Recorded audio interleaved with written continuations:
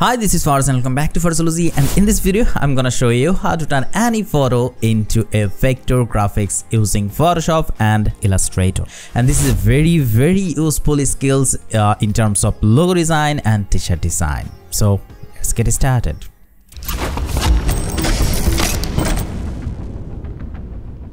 A normal photo or a raster-based photo made up of pixels, and Photoshop works with raster-based images, but Illustrator works with vector graphics. Vector graphics is lossless. That means you can scale it to any size without losing quality. That's really cool, right? And it is very helpful for logo design.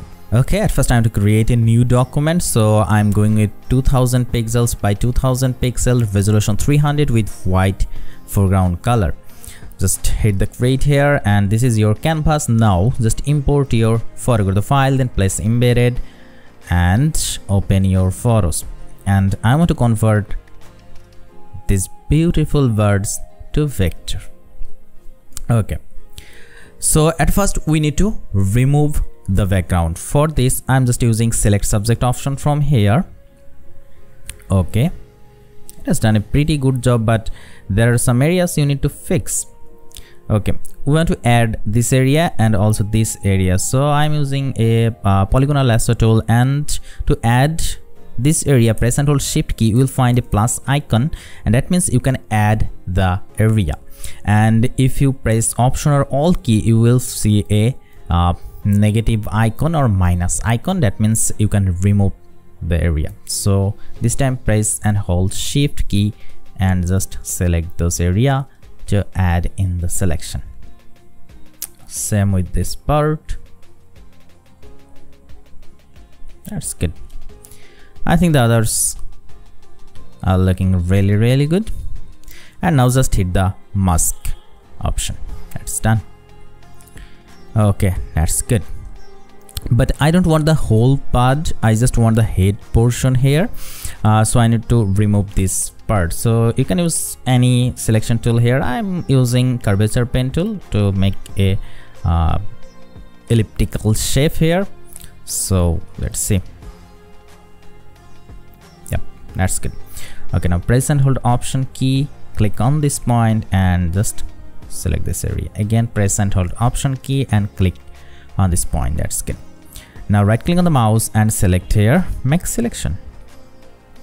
Okay, now press B to select the brush and paint with a black brush. Make sure you have selected the mask. That's good.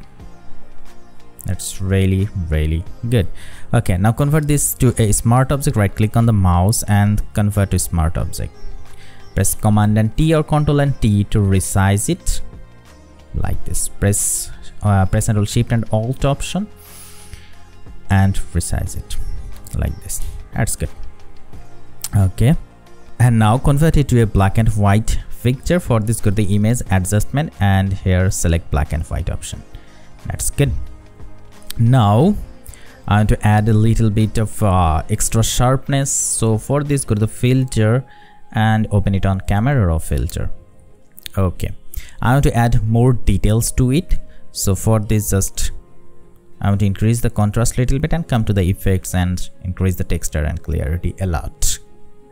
Yes, but if you think it's too dark, you can come into the shadows option and just increase the values of the shadows. Okay, I think this is good. Now press OK. And now the last step in Photoshop, go to the filter gallery. Yes, it is. Okay, it looks really good. You need to use just one option in the sketch section. Click on the stamp and just experiment with this light dark balance slider and find the best result for you.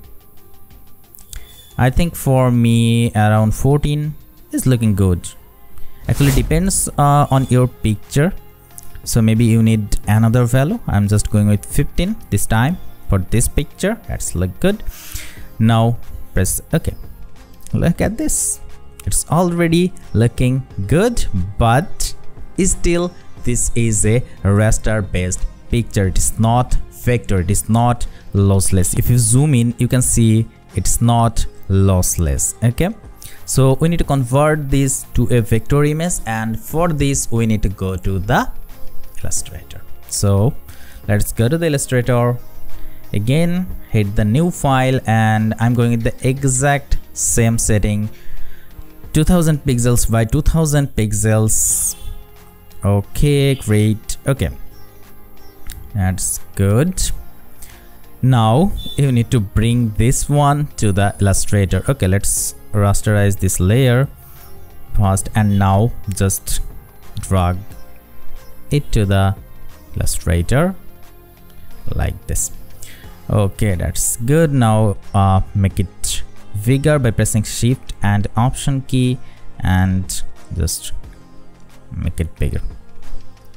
Okay, that's fine. Now okay, I'm using the workstation Essential Classic. Okay, so if you select the photo, you will find the image trace option here. Just click on this and look at this. It's done. It's actually done. Look at this. Look at this. It's already a vector graphics right now, but we have some more options to experience. Just click on this image trace panel and come to this advanced option and reduce the noise all the way down to get the details. Look at this right now. You can experiment with the threshold, paths and corners slider too to get the desired result. I think let's decrease the threshold a little bit, and that's really good. Okay, just select the ignore white color, ignore background color or color. You can select the white color. Right now it has right now they've removed all the white part of your photo, and now look at this. Look at this. Okay, now just hit this expand option to complete your task, and look at this. Now you can increase it to any size without losing the quality or pixels. Look at this. It's really beautiful. You can change the color also very easily from here, and it's done. Now you just need to export it. You can export it to PNG file, JPG file and others files too. You can also save it as a AI file or EPS file from here. So that's very easy, and it's done. So I hope you love this tutorial. If you did, hit the like button, leave your comments, and don't forget to subscribe.